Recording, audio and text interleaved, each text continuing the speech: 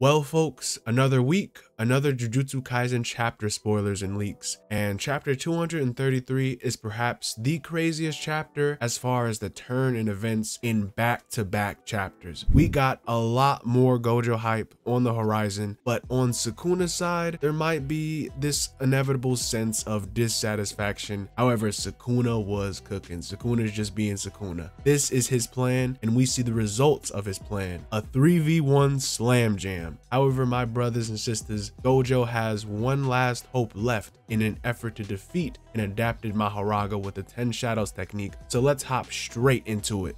This chapter, we start off with the evil demon Mahoraga finally reaching Gojo and able to adapt to the neutral infinity deemed untouchable. Yuji remarks that they are on equal footing now that it's adapted to it, but Shoko remarks that Gojo's reverse curse technique is actually a little slow because its output is decreasing. She also says it's the same for Sukuna's reverse curse technique since he had brain damage. So they are both really picking away at one another. However, Mahoraga is such a hard counter for Gojo's technique.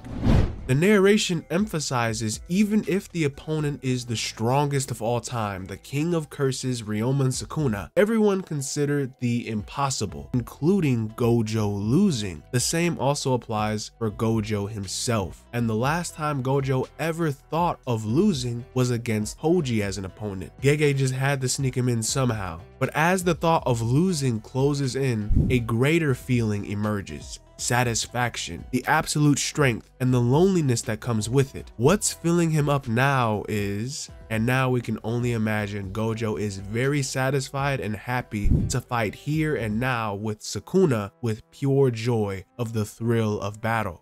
Gojo steels himself and chants empowered words mid-fight in order to regain his curse technique reversal's output. Gojo taunts Sukuna since he was knocked out by Black Flash, saying how long is he gonna rest? Suddenly, when Gojo unleashed Red, Rabbit Escape covered the area and it gave Sukuna time for Mahoraga to avoid Red and keep distance in order to launch a counter-strike.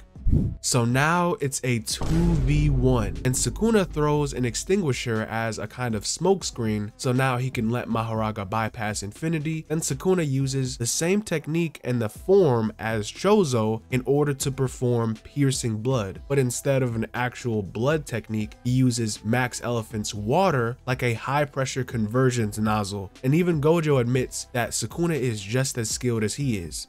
Sukuna's Mizushi Shrine and the 10 Shadows curse technique cannot be used at the same time unless an external domain is added. That's very important. Sukuna used other Shikigami like the technique he just used because he got more resources and adapted to infinity. However, adapting to the enhanced Limitless Red will take more time compared to his blue lapse. So that's overall a better option than just getting rid of his cards altogether. Sukuna then says it's not just a 2v1, it's a 3v1 as he summons another massive Chimera Beast combining Nue and Totality called Chimera Beast Agito.